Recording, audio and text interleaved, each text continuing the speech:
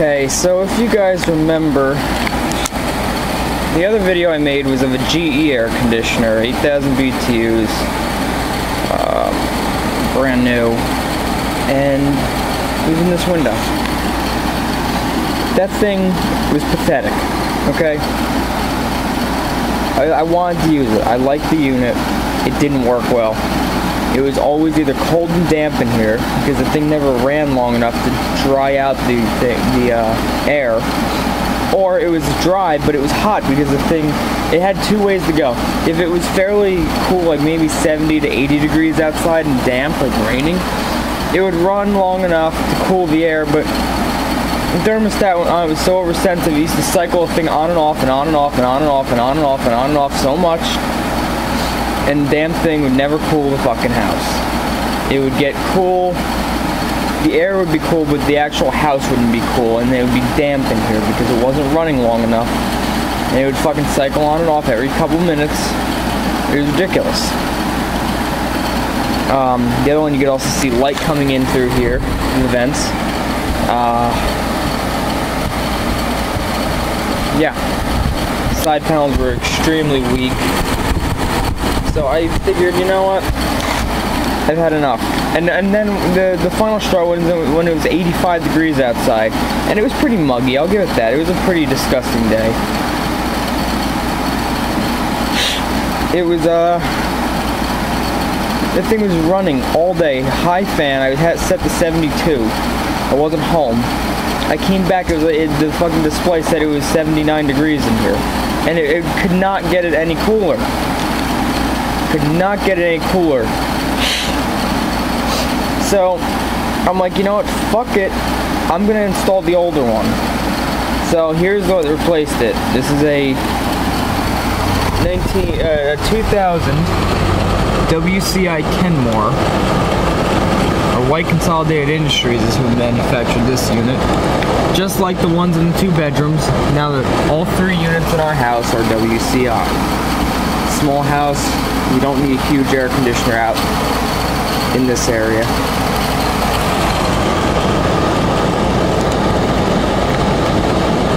Here's the information. It's a little dirty. I'm going to clean that. That's actually tape residue I couldn't get off. I'm going to clean it a little bit. It's not in perfect shape. I replaced the side panels. I got those ones you get at Home Depot that you cut and stick on. I've never had a problem with those over the years. The only thing with these is they're a little annoying because of these little things here. So you have to bend these out of the way. But otherwise they seem to work pretty well. The front panel's off of another unit. The front panel on this is heavily yellowed and damaged. This was broken, so I found this one that's not broken anymore.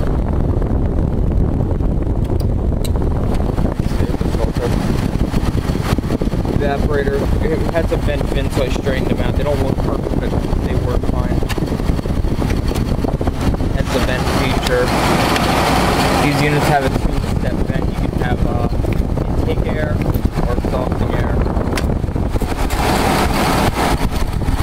My only complaint about this unit is this rattles a little bit. It seems to be common on these higher BTU small units. Yeah, I gotta clean this out. It's just kind of dusty. But I washed out the unit. I just cleaned the front panel because it was sitting. It was clean at one point, but it was sitting around for a while and it got kind of dusty. I'm gonna seal it up a little better. Just run the duct. I didn't seal fully up because I didn't know how it was gonna work out. I had to glue this. These are common on these. Peel off, so you just put a little super glue behind it and it's fine. I did it to the other one, the 5600 I used to have in my bedroom. It's not in perfect condition. This one takes 7.5 amps. The other one took 6. So it is going to be it is a little less efficient. But the fact is that it's 93 degrees outside and very humid outside, and the thing's running. It's keeping it at 70.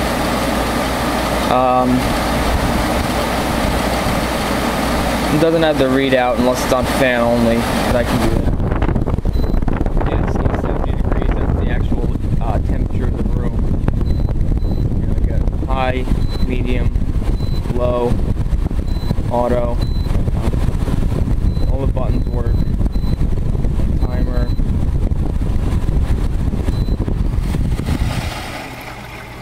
See, it's clean. I cleaned it all out. I resealed around it. It's got a stainless steel. It has a styrofoam air duct, but a stainless steel or a galvanized steel barrier between these. And if you've never seen the inside of one of these, there's a couple.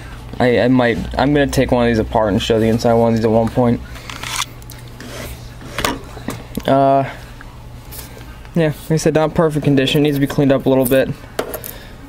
Cord doesn't get warm. The plug's in perfect shape. I'm gonna give it a couple minutes and then I'll restart it so you can hear it. It is a little loud. I feel like it's a little loud. It's actually about the same as the GE, but the tone on this one's a little less annoying because you don't hear the condenser fan on this thing. The other one you heard the condenser fan because it wasn't sealed. It was just styrofoam. This one you don't really hear the condenser fan, the outside noise too much. Maybe a little bit of water slinging around every once in a while. And this one actually has a drain hole. The GE used to fucking overfill, even though the unit's tilted out. And don't say I don't know what I'm doing, because I've been putting in window units for years. I've never had one leak. I've had these things all my life. Never had one leak until that GE. And what happened is it was fine. But when it would rain, it would fill up and it would overflow into the unit. And it didn't leak around the unit or around the window. What happened is it used to leak. Water used to pool up in the evaporator blower housing, and it would start splatting water out of the vents. And that was the final straw. That and the thing couldn't keep cool. I mean, it's a 93 degree day. And this unit is in the sun at least most of the day. And it's perfectly cool and dry in here. And the thing's been cycling on and off. It hasn't been running non-stop, which is nice. A little bit of tape here. Like I said, it's not in perfect cosmetic condition. I'll fix this later. I have to get some more super glue. But it does work just fine. This is actually the common problem on these units, is these peel off. So I'm going to wait a couple minutes and let it restart. I think it's been 3 minutes, so let's turn it on.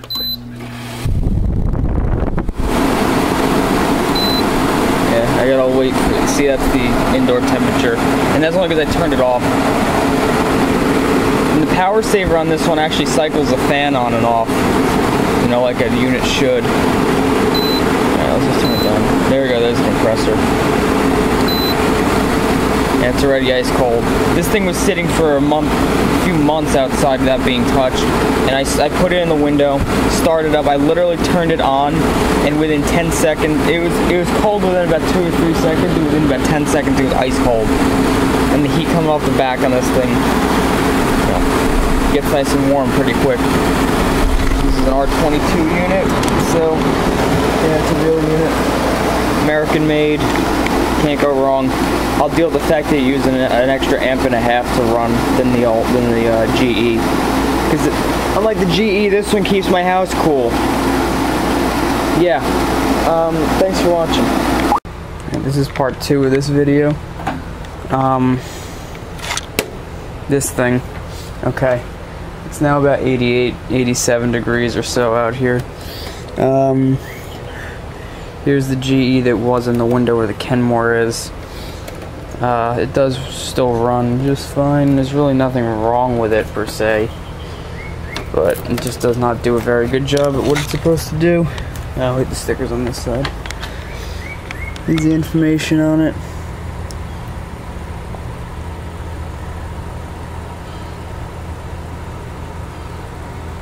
It's got about 3 months worth of, not even, probably about 3 months worth of use on it. It was sitting out here for a couple months, and the sun is hitting it here, and it's yellowed so badly. Like over here it's fine, up here it's okay. You can see it starts getting a little dark, and over here it's just yellow. It's almost as yellow as the front of this one. This one's supposed to be yellowed. This one's not a white front cover. It's an off-white, yellowish, pinkish color. This one's also from fucking 1999, so it's older. And it was used until last year. So, and it still works just fine. Side panels, I'm just gonna rant off some things I don't like about it. First of all, this thing's pretty noisy. it looks okay. It doesn't look that bad. One thing I really do like about this thing, I do like how it reads out the current temperature. And I like how when you take the filter out, the whole front cover can lift away so you can clean the coils, which is nice. The Kenmore does open, but it's hard to get the front off.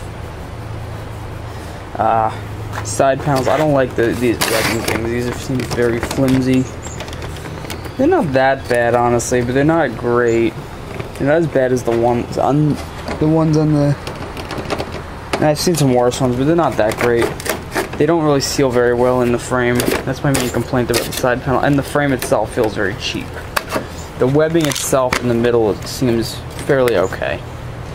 But the frame feels very cheap and doesn't seal quite right. And it is what it is. I don't like how these new units now. You look in this. There's the condenser fan. You can see the evaporator fans in there. Compressor is the outside. Right here, from here back would be the outside. I don't like how. Hold on. I got a flashlight now. See, the only thing separating, you can see the styrofoam on the outside. And the only thing separating the inside and the outside is literally, it's not the same styrofoam like packing material, but it is still styrofoam. It's thicker, it's stronger, it's higher density, but it's still styrofoam. That's literally separating the inside and the outside. Also, something else I don't really like, this thing's got 3 months worth of use on it, and the condenser is already starting to rot a little bit. You can't really see. I don't know if the camera's gonna pick it up at all. Probably not, but you're gonna have to trust me on this. Where the condenser sits in the water at the bottom, it's already got that white corrosion on it. And if the thing was a few years old, like I'd understand it's fine, but 3 months worth of use. It was never installed for more than a month, or more than 3 months. It was installed for a month right before I moved. Then I moved here and it was installed for 2 months. Ridiculous. Here's a condenser off an identical unit it was a year old when it failed. I got it along with my 96 Kenmore 6200 BTU, same place. This one was the manufacturing date was January of 2017. Yeah, January of 2017, and it was May of 2018 when I took it apart. It had no Freon in it anymore. Look at this. This is just rusted. This is starting to rust through a little bit in places. Look at this, just rust. It's unacceptable. And this is where the water sits. You can see there's just white corrosion on it, so that's what I'm talking about. Now the unit does work okay. The fan motor is no brand on it. I actually had the fan motor from the other one. I held on to it. And the fact is, this thing is so cheap that the fucking fan motor doesn't even, the data label has fucking Chinglish on it, okay? Look at that. Fan asynchronism motor for room air condition. Yeah, it's the same motor that's in there, you can see. But, nope, wrong way. It is what it is. And this is why these fail. This is why the bearings in these get noisy. They're ball bearing motors, which is fine. See, on this side we have a little seal, and how the seal works is, the fan runs. Oh, this one is different actually, look at that. Okay, basically it has this plastic cover over it with a little hole in the bottom so any water that gets in can drip out. And this one actually has an actual seal. And this one has a lip seal on it, which is even better. Other ones just have a little rubber washer in there, and the water, when it runs into the shaft, it would spray off and drip out the bottom. Now on the back side, it has this little rubber thing. It does not have a seal though, an actual lip seal on this side. And this seals against the styrofoam. The problem is it's styrofoam, and it's not a fucking smooth surface. So water gets in around the seal, goes right into that bearing, and it's always the inside bearing on these motors that goes bad. That's what happens. The one in my ball bearing, the air conditioner in my bedroom, which is a 2002 WCI Frigidaire, has a ball bearing motor. The other two don't, but that one does, and that one's sealed properly. It has a cover over the back bearing as well, so that way water can't get into it. So those bearings will last a lot longer. Quingon compressor. I've never had bad luck with it. This thing's already got rust forming, okay? Look at that. This is just unacceptable. The case on, yeah, it's nice that it's lighter weight, but the case on this thing is so flimsy. Look at this. And it doesn't work that well.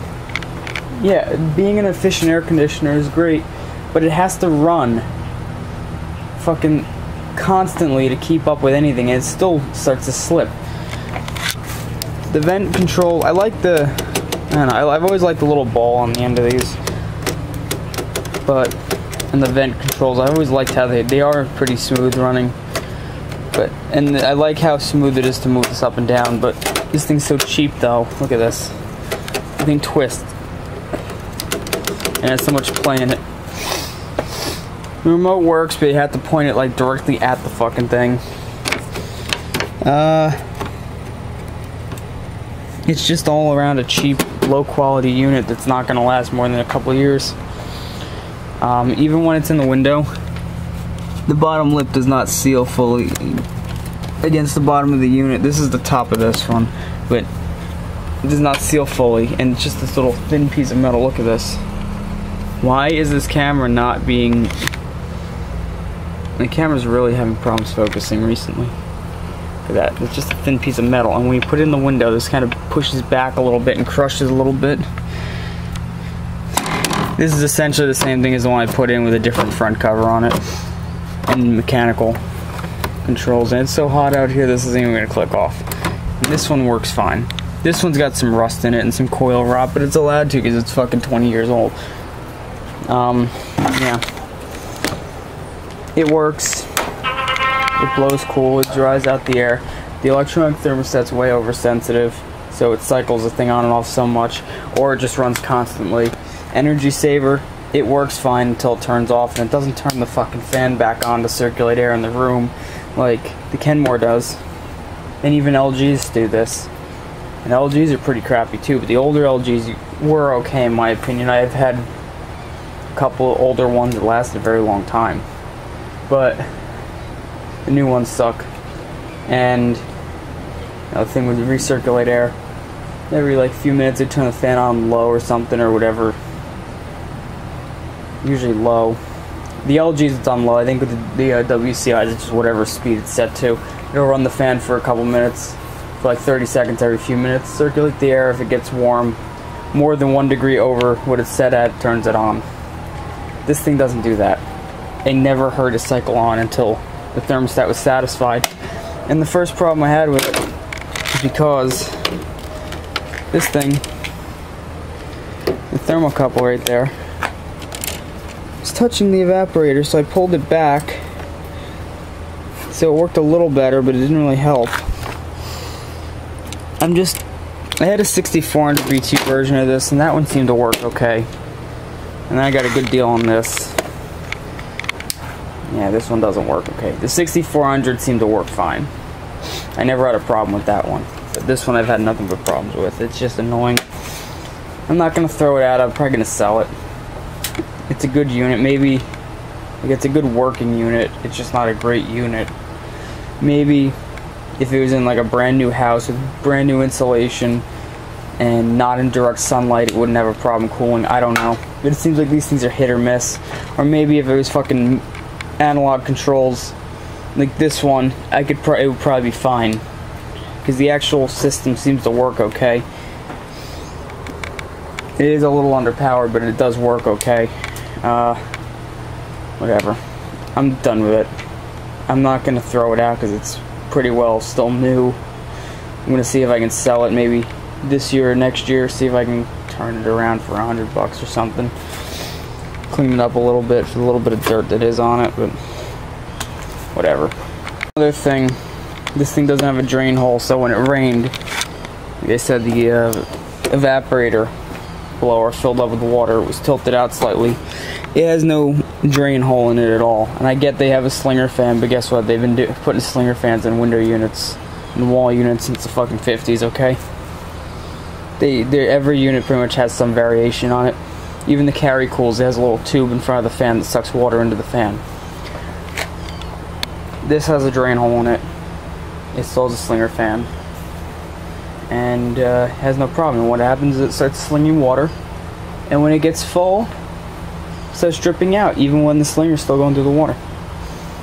That's fine. This thing doesn't have that, so it just fills up with water, and it doesn't have anywhere to dump the water anymore. And the base pan is so fucking high on this thing. Actually, no, yeah, it doesn't. No, it does have a drain hole. I was wrong. There's a drain hole right in here. But thing's an inch off the bottom of it, so it doesn't really matter. Yeah, no, it needs to be a little lower on these units. I get the slinger fan design, but you can have a unit that fills with enough water to sling water, but drain in a storm efficiently. The hole's literally the size of a fucking pea. A little bit of dirt that's gonna get clogged up instantly. So yeah, I'm just not happy with it. On the WCIs, the hole's like this big, about that big. They don't get clogged up easily. This one will get clogged up the second it gets dirty. So I was wrong about that, but it's still kind of a shitty design. China strikes again. Could have been a good unit, has potential, but it's never gonna be.